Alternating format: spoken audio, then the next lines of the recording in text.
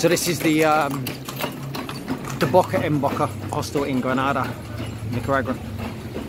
Just gonna do a quick video tour. Reception.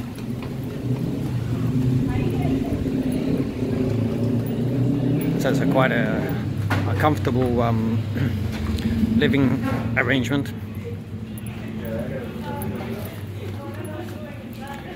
3 gas hobs, lots of frying pans, not many saucepans,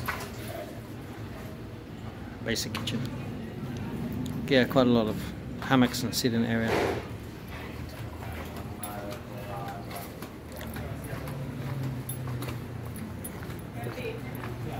It's quite a big place.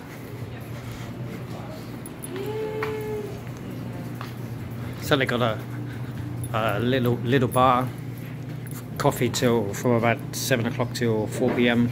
Breakfast is included. This morning was pancakes, maple syrup and bananas. Pretty nice. Another little sitting area, kind of like a makeshift washing line. It could be a little bit better organized. So this is kind of like a weird setup. Okay, there's one bed, till now remains unoccupied. There's the toilet and bathroom, you know, regular, nice, pretty good pressure. And then here's the other 3 beds.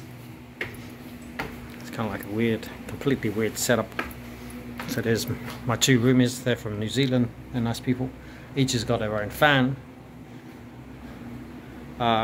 Slatted louvered windows there. It doesn't do much. No air comes in really. There's my bed with mosquito. I string up the other end at night, and I've got my own fan which I don't use at night because I don't like the fan. Yeah, lockers. And it's good because they've got electric plugs, a socket next to the locker, and you can feed the cables in around the back and plug your device in. So yeah, you can charge them up while you're going out, which is kind of like a good idea.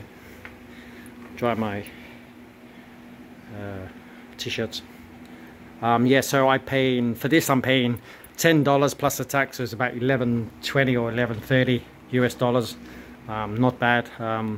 We're up in the roof, so yeah, it's a bit hot. Welcome to Nicaragua.